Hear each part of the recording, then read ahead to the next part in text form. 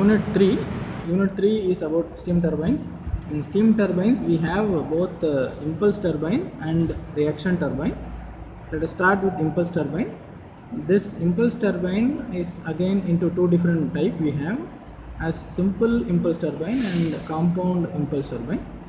Within compound impulse turbine, we have velocity compounded and pressure compounded. When we say compounding, it is nothing but different stages will be there. In different stages, if you are going to reduce the velocity, then that turbine is called velocity compounded. In different stages, if you are going to reduce the pressure, then that we call it as pressure compounded impulse turbine. And to solve these problems on impulse turbine, we are going to adopt a geometrical construction, because when we are going to solve problems of turbine under different stages, the geometrical construction is simple to perform the analytical calculation.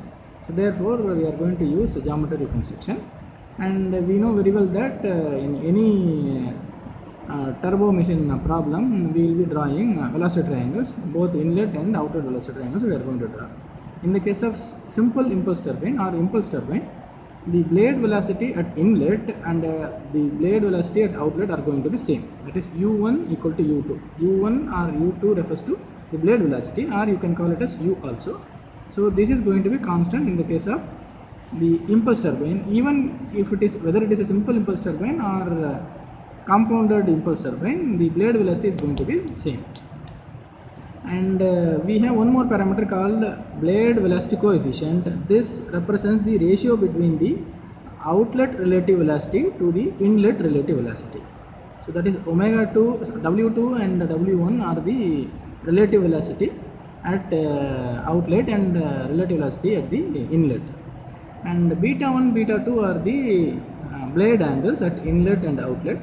And in the problem, if they specify the blade is symmetrical blade profile, that indicates the blade angles at inlet and outlet are same. Instead, if they specify different blade angles in the problem itself, like blade angle at inlet is some value and blade angle at the outlet is some other value, then your beta 1 and beta 2 are not equal. But generally these two will be equal. If nothing is specified in the problem, then you can consider that beta 1 equal to beta 2, which indicates blade is of symmetrical profile. So normally we will be calculating the power developed by the turbine and the efficiency of the turbine. For the power developed by the turbine, so this is the formula which we use right from our unit 1. This is what we are using, m into u into cy1 plus cy2. This is your tangential component, and this is blade velocity. This is the mass flow rate of the steam that is flowing. And if it is a multi-stage turbine for velocity compounded turbine, then we will be having, let us say if you are going to have a simple case of 2 stages, then this we have to draw it for first stage of the blade row and second stage of the blade row. Then the total power developed by the turbine will be m into u into cy1 plus cy2. This is for the first stage, stage 1 of the blade row.